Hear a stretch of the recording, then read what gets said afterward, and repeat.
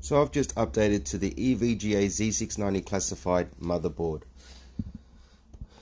and myth has it that the 12th gen is notorious for being not flat, meaning that it would warp your motherboard or the CPU due to the way the cooler would mount to it.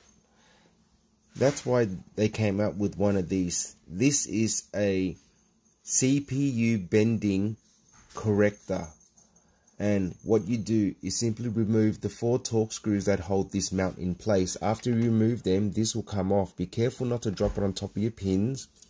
Take it off, then simply use the same bolts that you removed and install your CPU, and then install this on top.